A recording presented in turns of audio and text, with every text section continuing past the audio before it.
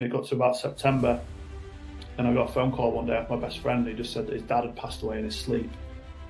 And I remember feeling instant grief. I just burst into tears straight away. I was like, oh my God, this is horrendous. He's 51, 52-year-old, really fit and healthy. I went to the wake and I just felt horrendous. And I felt so bad that I thought people were looking at me. That's how, poor my mental health was.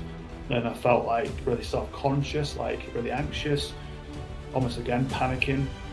Went to the wake and drank about 10 pints. But because I was drinking so much, nobody had any idea that it was even touching the sides. And I thought, this is it, I'm just going to do it. I've lost too many people this year. My life's a mess. I'm not deserving. No one wants to be with me. So I thought, I'm just going to end my life. How do I do that? And I've already Googled this a few weeks previous to have had these thoughts before, and then now it's just compounded. I'm intoxicated, but not, out of control. And I went down to mum and dad because they lived 5 minutes away from the wake, and that's where my car was parked.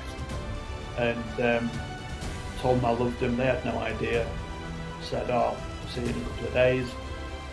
And that was it. I didn't want to hurt anybody else, so I drove on some quiet roads and then put up the speed, picked the bridge, or the post, or the barricade that I could hit at high speed,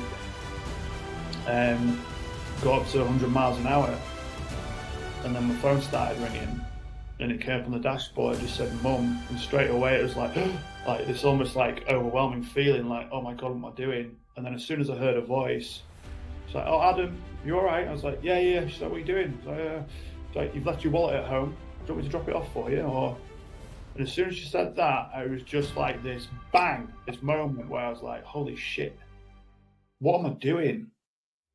What am I doing? Like, the car was just going crazy, obviously, and no one was hurt, nothing was damaged, and pulled over into a lay-by and just sobbed. I don't know how long for, it felt like hours. My shirt was just drenched, and I knew at that moment that I had to change. Something drastically had to change.